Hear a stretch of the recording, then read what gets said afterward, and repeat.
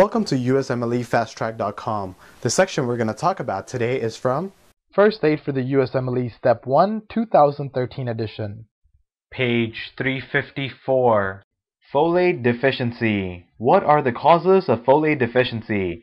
Folate deficiency can happen due to malnutrition, which often happens in alcoholics, malabsorption, antifolates such as methotrexate, trimethoprim, and phenytoin can lead to folate deficiency, and also if the body has an increase in the requirement of folate, which happens in cases of hemolytic anemia and in pregnancy.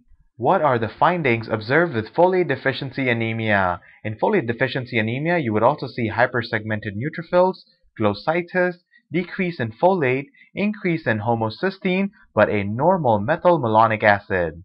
What are all the causes of vitamin B12 or cobalamin deficiency?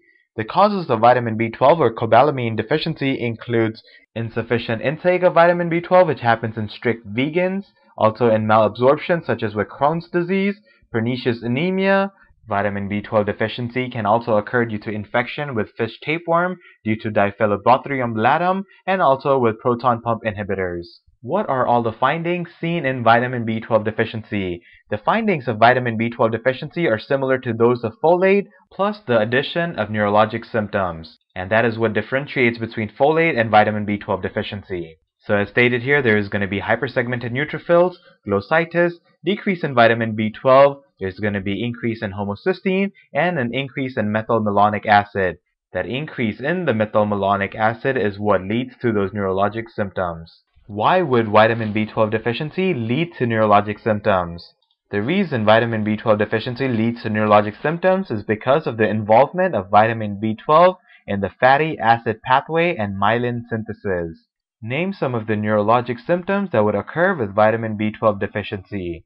The neurologic symptoms that would occur with vitamin B12 deficiency includes peripheral neuropathy with sensory motor dysfunction, posterior column problems which would affect vibration and proprioception, lateral corticospinal tract problems which will lead to spasticity and dementia.